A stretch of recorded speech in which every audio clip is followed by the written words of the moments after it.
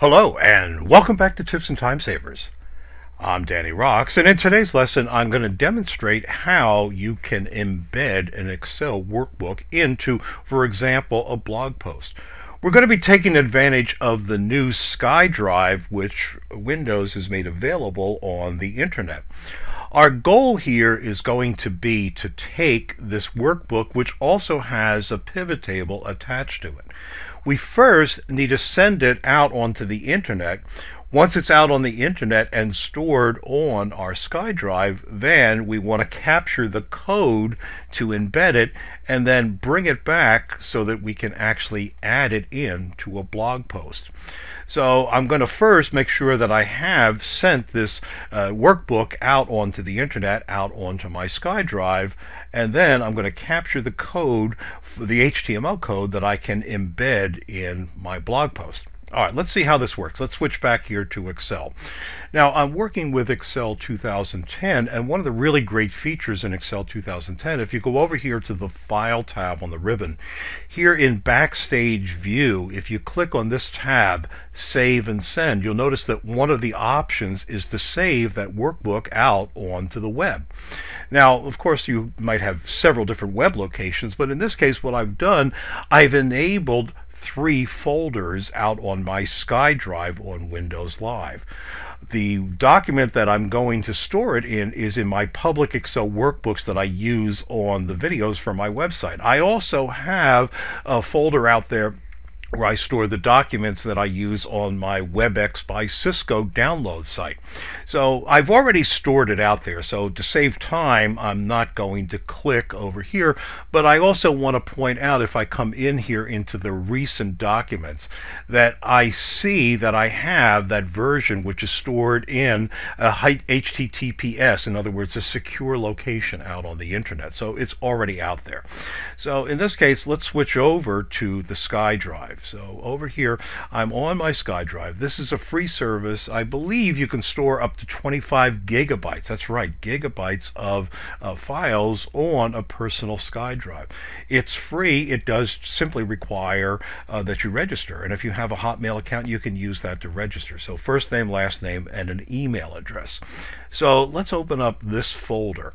This is where I'm going to locate this particular document. So when I click over here, now I'm able to see the document that I have over here.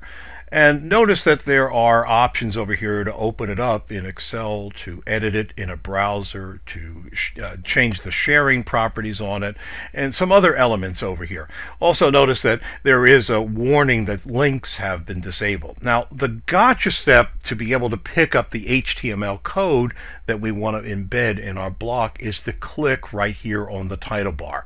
I only learned this in the last few days, so click on the title bar over here for the workbook. This takes you back to the directory, and notice that you now have an information tag here. So this is now selected. Over here on the right side of the screen in the sharing group, what we want to do is we want to click on Embed. When we click on Embed, this gives us the HTML markup code. So click in there to select it. I'll use the keyboard shortcut Control-C to copy it. And this is a preview of what the interactive workbook is going to look like when I embed it into my blog post. So I have the data, and I also have the pivot table. All right, now that I've copied this HTML code, let's now switch back over here to my blog.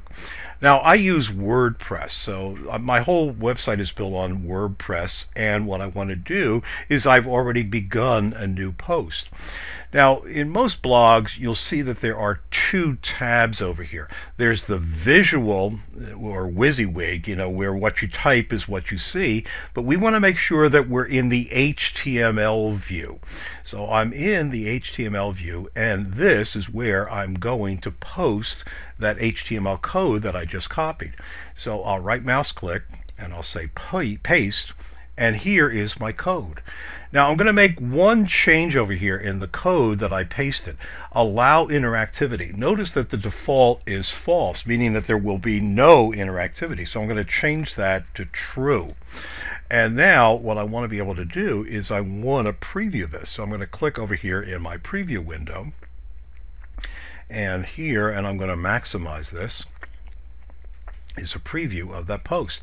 So here is the text that I typed in, and now my interactive workbook is loading. Let's just click down here, and just as I saw on the preview when I was out on Windows Live, if I come over here and now I look at the pivot table with interactivity selected, what I can do is I can choose to filter. So in this case, I'm going to come down here and I want to filter the fields in the row of my pivot table. So for example, maybe I only want to see Gulf states, Mid-Atlantic, and the Southeast regions. I'll just click down here and click OK. And now there is the filter. So the filter has been enabled. Now let's restore the filters, or remove the filter I should say. So I'm going to clear the filter from the region or the row area of my pivot table.